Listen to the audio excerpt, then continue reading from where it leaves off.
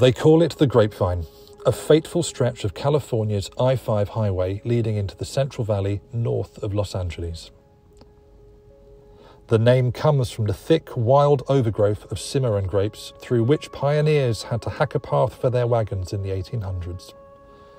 Many more grape varieties are now grown deep inside that territory, and Sunview Vineyards has occupied a prime spot at the south end of the San Joaquin Valley for almost a century.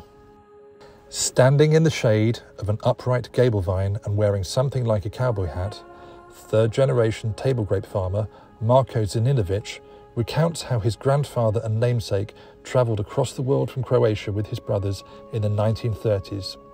In the bare details, it's a classic American immigration story.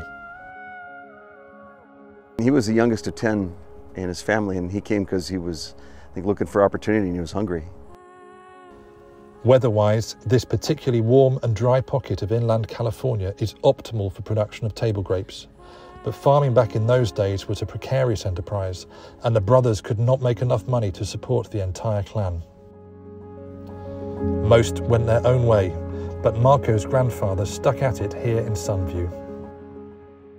By the mid-1960s, his father had inherited a viable business which Marko and his own children, as well as nieces and nephews, have since been able to grow much further. We were able to continue growing and really took advantage of export opportunities. And really, as the domestic retail business developed in the United States, we were able to become a supplier of table grapes to domestic retailers.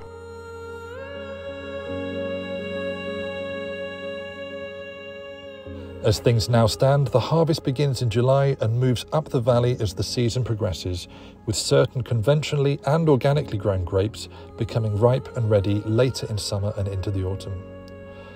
Cold storage and refrigerated containers allow for shipping right up to Christmas time, and buyers at Spinney's have come to rely on Southview as a trusted partner.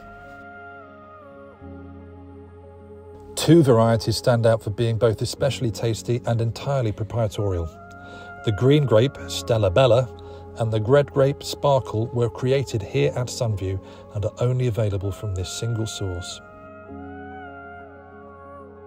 They're the fruits of a plant breeding program that Marko's father began back in the 1970s. The process of crossing and then evaluating is a very timely process. And we're really looking for something that's better for the consumer, has a better flavor, perhaps a better color, and probably the one that's most important is it uniquely different than what's available to the consumer today?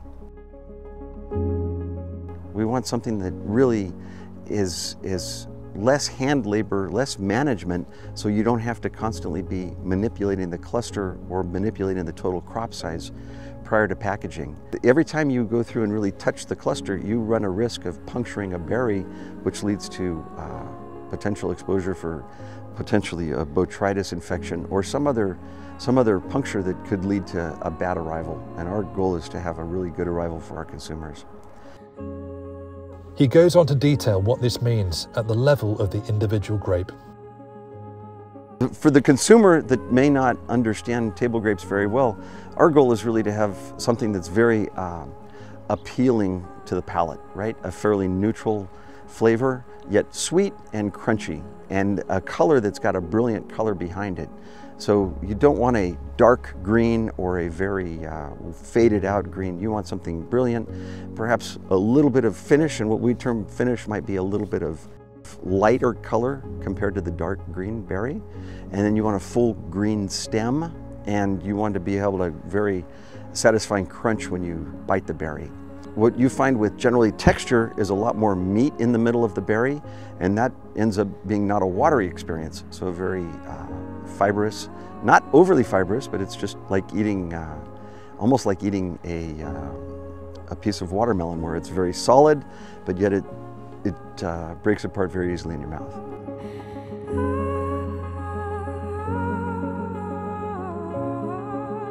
We'll be harvesting 18 to 19 sugar, 20 sugar is where we aim for on Stella Bella, and Sparkle, very similar. You want a brilliant red color that gets people's attention. You don't want a dark purple, and you don't want something that's half yellow and half red. We were really trying to get a full berry color from the flower end right up to the stem. Stella Bella and Sparkle are prime examples, but they took an awful long time to perfect. The development period from inception to planting to producing at scale being 15 years or so in the case of the former. Marco's mother suggested those catchy names. We've tried competitions, people can submit names, but we've tended to find that my mom had come up with some really great names, and you know, that's innovative enough, that's distinct enough. And my mom, she's a great critic of table grapes.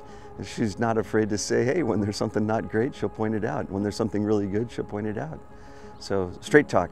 And I think that's a lot of what our company is about, straight talk. And you know, if something's going good, we'll talk about it. And if something needs improving, we're gonna get behind it and give it our all.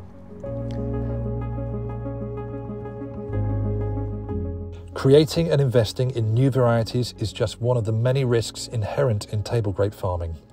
There are others even harder to mitigate because of factors more difficult to manage, not least the weather and the water in this ever more drought-prone landscape.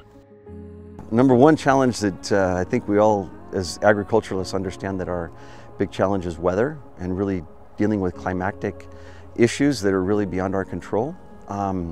Others are when we're in a drought situation dealing with water availability. We have the great privilege in this area where we have surface water that's available to us to irrigate the crops, and we also, when there's no surface water available, we can extract water from the underground aquifer, and that's a huge advantage when you have two sources of water, particularly when we go through dry spells and when there are really wet periods. But conditions aren't becoming any more hospitable to grape growers, and for Marco and family, the word sustainability has come to encompass the whole concept of a workable future. I'd say first and foremost, sustainability is being here tomorrow as a business and as a family, so you got to figure out how to balance family time with work time. Sustainability is water management, sustainability is really air quality management, sustainability is packaging management. Sustainability is going to be environmental resources, so what we're doing, whether it's solar projects, what we're doing to manage dust in the rows. So by trying to keep a cover crop and keeping things down, we're trying to manage our dust issues. Organic farming, I would clearly say, is a sustainable strategy for particularly the consumer base that's really interested in lower pesticide utilization and truly going back to basic farming. Canopy management and trying to use the sunlight to the best of our capacity to use natural resources to help grow a vine. And what you see in our vineyards, this is a California gable and it's very much upright. It's over the last 25 years we've really gotten off of a simple low trellis structure up into the air. And so sustainability for people means that they're able to actually work right here standing up, not getting on their knees. That's been a big improvement for us as an industry, and I think for employee safety. Lots of improvement in packaging materials, and in the future I think you're going to see packaging process. A lot of automation coming to the industry around the world.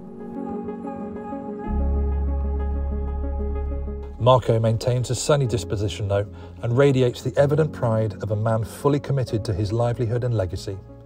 He surveys the tall and sinuous threads of healthy grapevines all around him in his homestead. The challenges never stop, and I think we're just thrilled to have the opportunity to come to work every day.